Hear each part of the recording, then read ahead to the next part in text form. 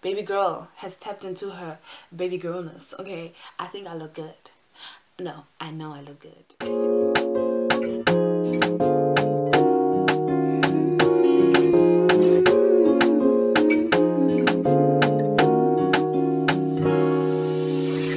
Hey guys, welcome back to my channel. If you've not joined the family yet, be sure to hit that red button so you can be a part of us, and don't forget to hit that notification bell so that you know when my videos drop.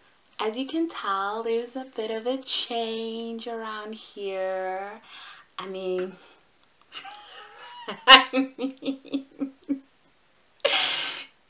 I did the big chop. Okay, I did it. I finally did it. And it was shocking. It was shocking to so many people around me. I usually don't talk about certain things that I'm about to do. This was one of them because I didn't want to be talked out of it. And it was a decision that I had reached personally that I was like, I'm ready for this, okay? Like, I don't want to hear any counter arguments. I took the plunge and I finally did the big chop. It's something I feared all my life. One, because I thought my head was funny shaped. I don't know where I got that from, but okay. And two, because I think I placed too much value in my hair. And those who know me know I love hair. I love weaves. I like wigs. I love, you know, extensions. Anything that can add a little volume, a little, you know, personality, you know. I love hair. And having done this it was such a big thing for me, because of the growth that I've made and the understanding in myself, in loving myself, and just allowing myself to let go. Y'all know, because I keep saying I'm such a control freak. Relinquishing control is not my strongest trait. So this honey, this was big, okay? This was big. A few days ago, this past Saturday, I went with my younger sisters. That was my little sister and her best friend, and I was like, guys, I'm going to cut my hair. Like, we were in the mall. I was like, okay, we're done doing what we're doing here. Can I go and get my hair cut? And they looked at me like, my sister knew. She'd known for a while. I kept telling her that I want to cut my hair. I intended to do it in this month, in the start of this month, but it just came to me like a nagging feeling of some sort that I needed to do it way earlier. I just realized how A, how brave I am, and B, how much growth has happened for me to have taken this step. September for me has always signified the start of something big, and I've never known what it is, but I've always just known in September good things come.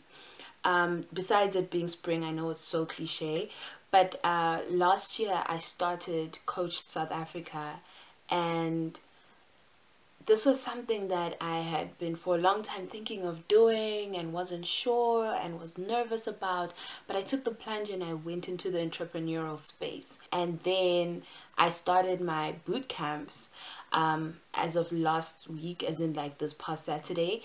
And that was also another step of mine that I was like, this is a new beginning. Like, this is a big thing because now I'm building on the business. So September has just been that month. And this year I was even saying when we were going through this lockdown motion, I was like, you know, I feel like September is just gonna bring about some good things. Like, I don't know what it is, but I just feel in my spirit that September is gonna be a good month.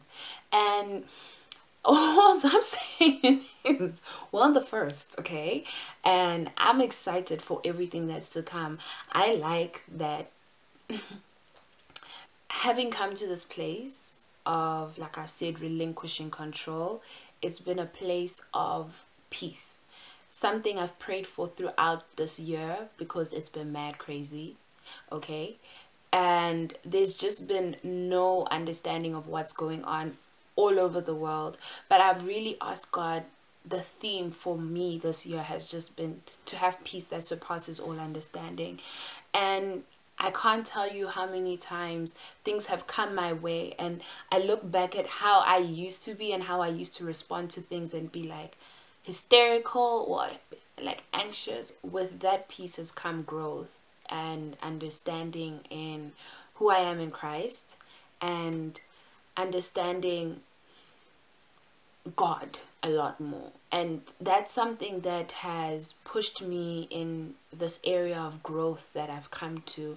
I let go of the identity that I had of Comfort has good hair, and you know, almost identifying myself by the physical things that people obviously, like, you know, go and point out. Like, I'm not gonna say being beautiful or being attractive is not important. Like, people desire that, people would like to be that, but I think when it comes to working in yourself, you realize that there's more to you than just your outer appearance. And really, for me, the one thing I was always struggling with from when I was young and making friends and losing friends and trying to be socially acceptable has been knowing who I am.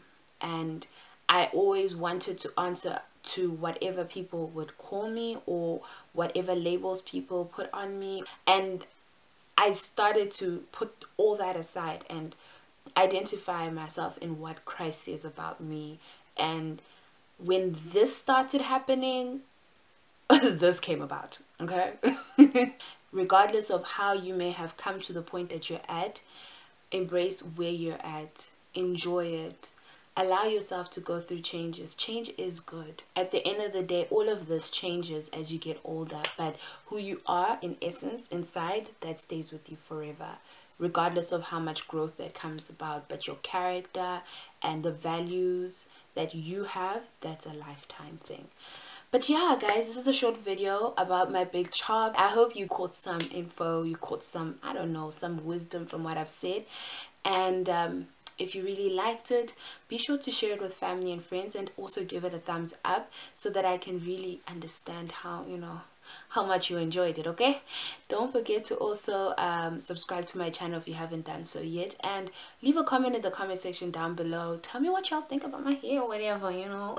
I'd like to know. I really like to know. I'm really gassed. Like, do you like it? I know you do. And yeah, I'll see you guys in my next video, and as always, be awesome. Bye guys.